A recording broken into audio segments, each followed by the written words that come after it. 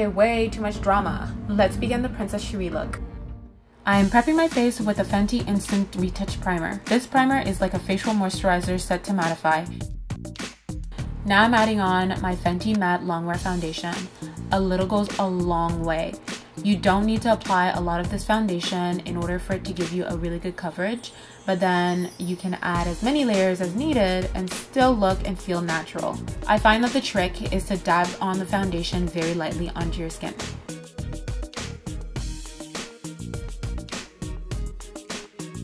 Taking my Fenty Matte Skin Stick in the color Latte, I'm going to conceal. It's thick but weightless, so it gives you a good amount of coverage.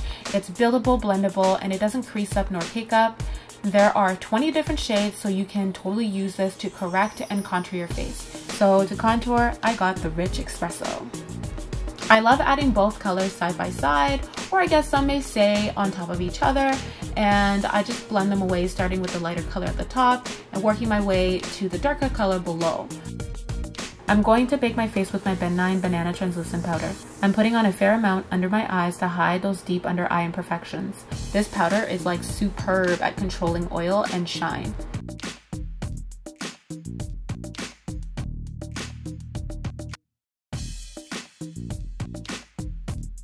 Okay, so we're gonna let the face bake for about a couple of minutes, which to you guys, I know that it looks like only 5 seconds. And I'm just gonna buff the extras away.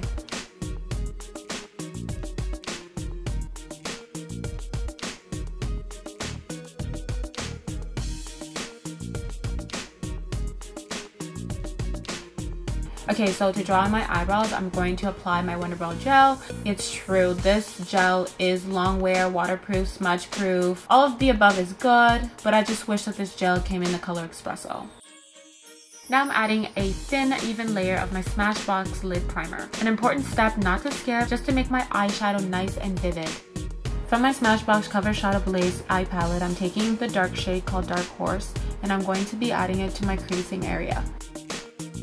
Taking my NYX Vivid's Bright Cream in the color Sugar Rush, I'm going to add that purple color on my eyelid like Princess Shuri. Okay, so I'm not exactly adding this eyeshadow onto my entire eyelid, more like a thick eyeliner, I would say. To define the shape of my eyes, I'm drawing a thin black line with a wing on my upper lash line using my NYX Vnyl Liquid Liner. Right now, I'm using the Annabelle Chocolate Brown Eyeliner, but you can totally pick whatever brown eyeliner that is your favorite. So I took a leap of faith and purchased these gorgeous lashes from Chloe Beauty Supply. It's flexible and inexpensive. It's labeled as 100% Remy hair, but I couldn't tell you if that was false advertisement or not, since this is my first time purchasing these lashes. I love it. I absolutely love it. The application wasn't a struggle at all, and the fact that I didn't have to cut them in order to make them fit onto my eyes is absolutely perfect. This purple color from the NYX Strobe of Genius Illuminating palette is perfect to give me a gorgeous cheekbone just like Princess Shuri.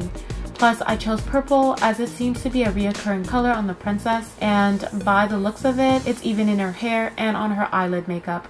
Let the fun begin. With the NYX Lid Lingerie, whatever you want to call it, I will be adding those amazing intricate dots to my face. I've always loved polka dots on anything and everything, but never thought that they would be this much enjoyable and gorgeous on my face.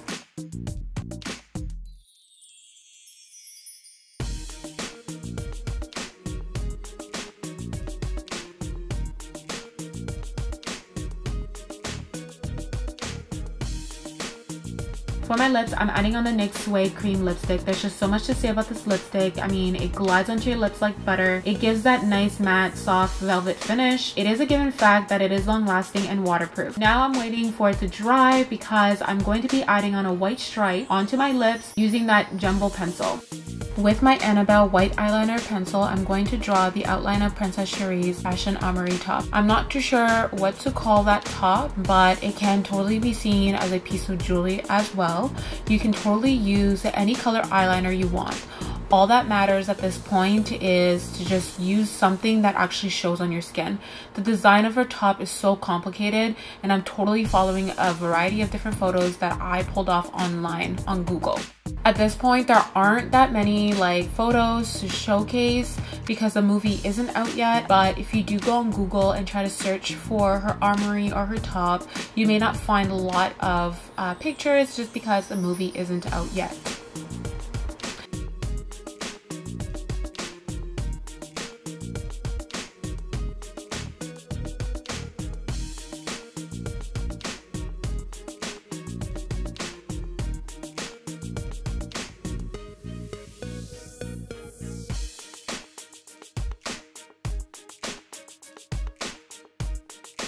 To fill the gaps of her top, I'm using the NYX FSX Cream Red color paint. To fill the big areas, I'm using an old foundation brush to which I cannot remember where I bought, but I'm pretty sure that you can buy foundation brushes pretty much anywhere. And for the smaller detail areas, I'm using my eyeshadow brush that I purchased from the Body Shop. Honestly, you can totally use whatever works.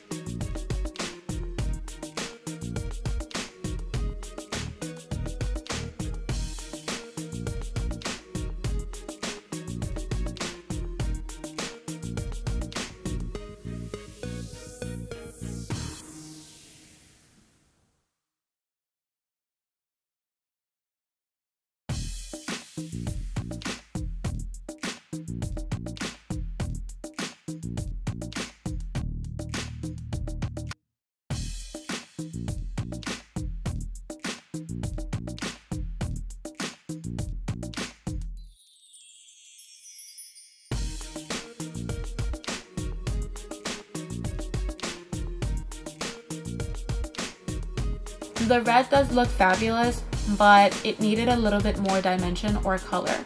I wanted to add some brown, so I pulled my NYX Concealer Correct Contour Palette. I'm just adding the deepest color brown in every corner areas to just accentuate the design. If you want to try this look and you don't have this palette, but then you do want to add in some brown as well, you can totally buy a nice deep dark brown foundation to add on top of the red.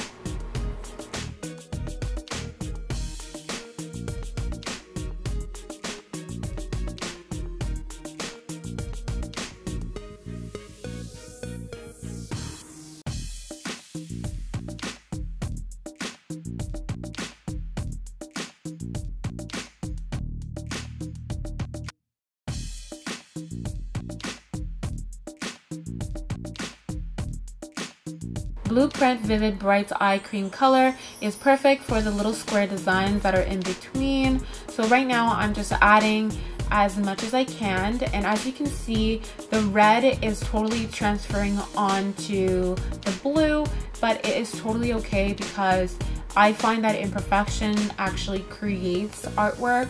So therefore, I'm just going to continue and adding it on. I'm not even going to be worried about the little imperfection or if the red is coming on. The most interesting part about this armory is that if you do go on Google and you search some pictures, you will see that there are some purple reflection onto her armory designs. So it totally works out really well, the fact that the red is actually coming onto the blue a little bit. So I'm totally not worried at this point. I'm actually loving the fact that it's giving a little bit more depth, a little bit more dimension and creativity to the little square designs.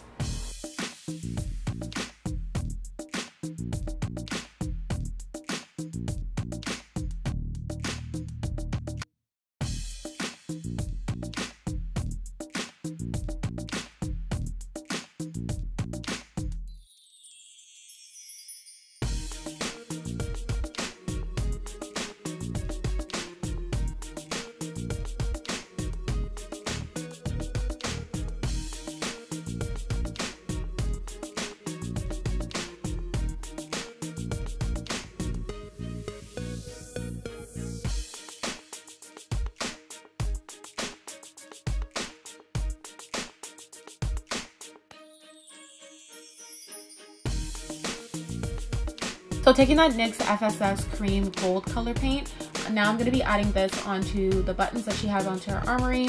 As you will notice, the red will also transfer onto the gold, giving that gold a little bit of more of a bronzier color. And now I'm going to be doing some more details onto the armory to just add in some more reflection.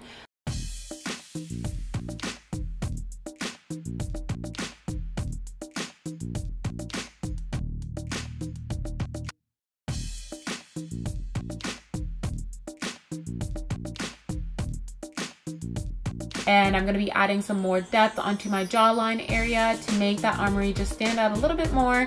And then I'm also going to be adding on these little teeth that she has underneath her lip on her jaw.